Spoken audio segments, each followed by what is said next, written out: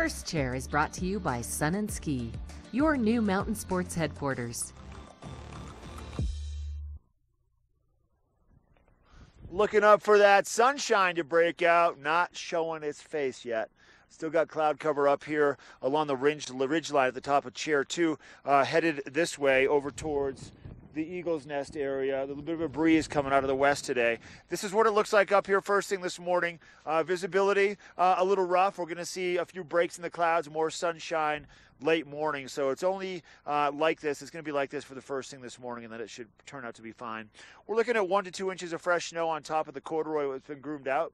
We're looking at 2 feet of snow up on top of Vail in the past week. 196 inches. It's going to be a good day to come out and play. Temperature-wise, it is a little cool. Bundle up.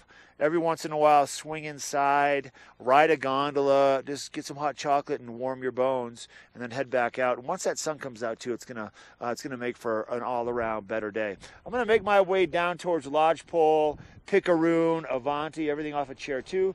Maybe stop by Steady's deck. This is your Sun and Ski First Chair. They are your new mountain sports headquarters, located in the heart of Avon. We're taking a break. Then we have a wonderful lady by the name of Jean Mitchell. She's with Engel and Volko's Real Estate. She'll be in the studio after the break.